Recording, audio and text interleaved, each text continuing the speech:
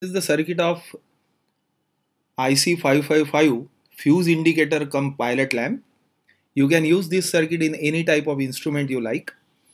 Here we connect the 9-volt battery supply, and you can separately connect this socket to any device to which you want to connect this 9-volt power supply here. Now there is one fuse connected in series with the input voltage and the output voltage. The IC circuit is very simple to understand.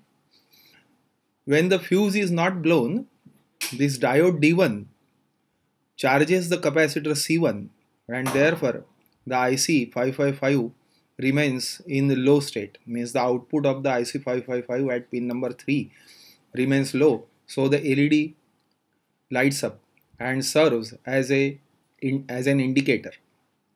But whenever the fuse is blown out, this LED starts flashing. We can see the actual animation now. I switch on the circuit.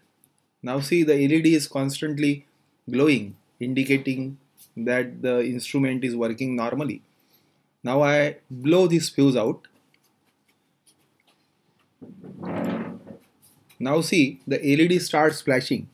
So it indicates that the fuse is blown out, and the supply to this circuit here across this socket connected to any circuit you want to is now cut off, and therefore the IC indicates that the fuse is blown out by blinking the LED.